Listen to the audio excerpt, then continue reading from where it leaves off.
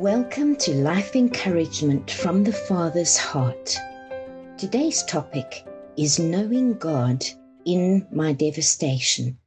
My name is Sharon Farley. Today we're going to read a scripture from Isaiah 43 verse 10.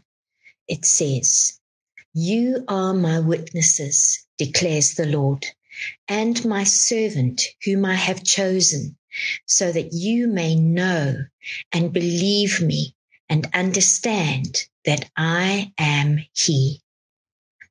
Isaiah spoke this word to Israel during a time when there was devastation for them both as individuals and as a nation.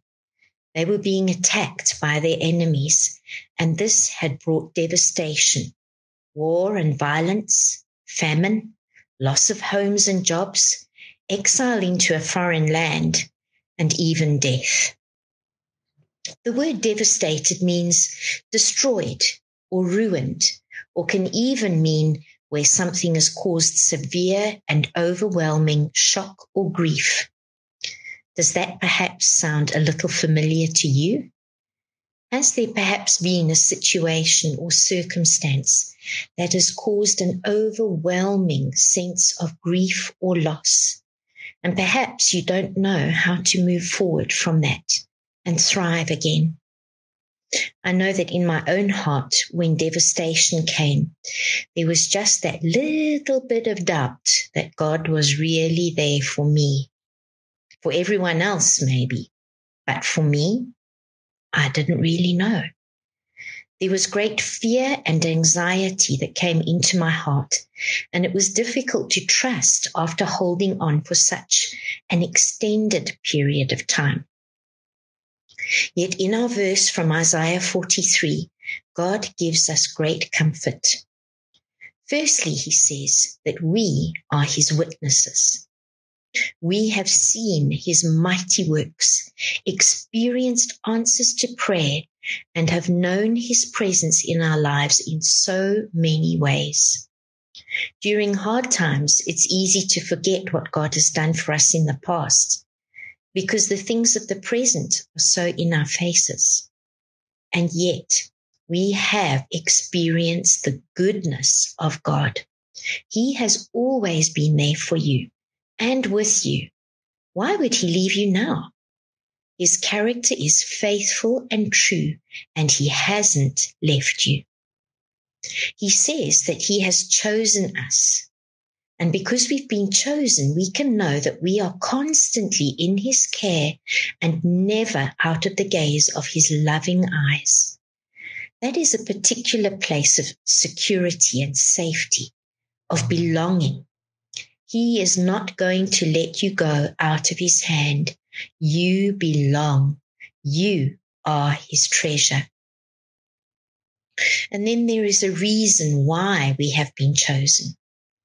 To know, believe, and understand that he is God. It sometimes can seem as though our faith and belief has become like a vanishing mist in the extent of our desperation. How do we continue to believe in God's promises for us? When times of devastation come, this can be particularly difficult to do, but actually presents an opportunity for us to draw closer to God's heart and his comfort instead of all the ways that we comfort ourselves. I read something written by Derek Prince as he was talking about his own difficulties in terms of faith for healing, and he quoted the well-known verse, "Faith comes from hearing the message, and the message is heard through the word about Christ," from Romans 10:17. He said that he was arrested by these two words. Faith comes. We don't always feel like it comes, but faith comes. How does it come? It comes by hearing and hearing and hearing. So the knowing part of our verse in Isaiah 43:10, where it says we have been chosen to know, helps to show us how faith comes. Firstly, by knowing God. God wants to have relationship and fellowship with us. He already knows everything about us, but he wants us to know and experience his love more deeply. He wants us to know him. Secondly, to know his character, to read his word, to take our thoughts and doubts captive by replacing them with promises from his word. Number 3, to know his promises.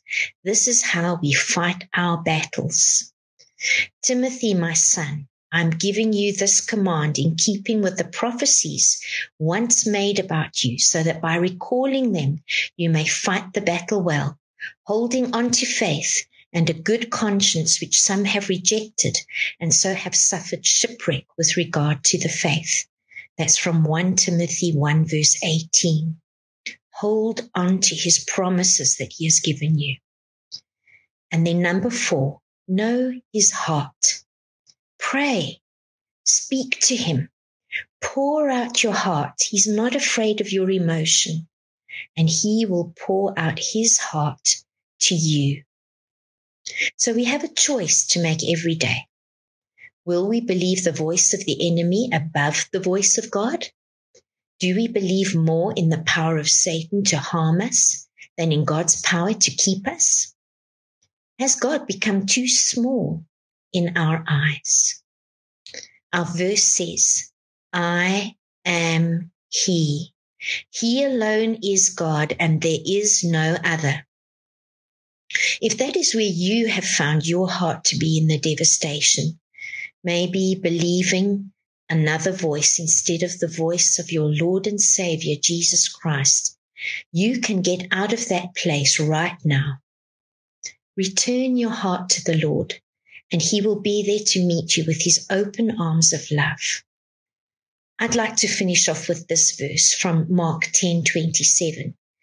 Jesus looked at them and said, with man, this is impossible, but not with God. All things are possible with God. Would you like to join me as I pray? Dear Lord God, my situation has been devastating, and my focus has seemed to be filled with it, consumed by it. Thank you that you have reminded me today that you have chosen me to know you, believe and understand that you are God and there is no other. Please would you forgive me where I have made you too small in my eyes, and I have made the circumstance larger than your presence in my life. Lord, today I choose to believe that all things are possible with you when I believe. May you increase and be magnified in my life, even in the storm. In Jesus' name I pray. Amen. And I have made you too small in my eyes, oh Lord, forgive me. And I have believed in a lie that you were unable to help me. But now, oh Lord, I see my wrong. Hear my heart and show yourself strong. And in my eyes and with my song, oh Lord, be magnified. Oh Lord, be magnified. And I have leaned on the wisdom of men. Oh Lord, forgive me.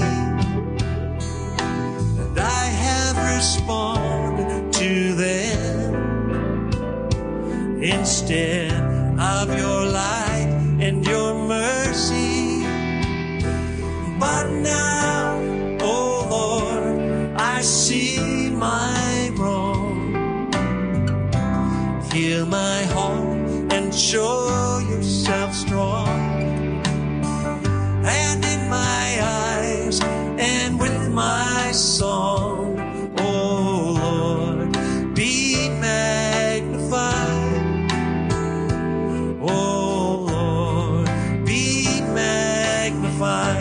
it up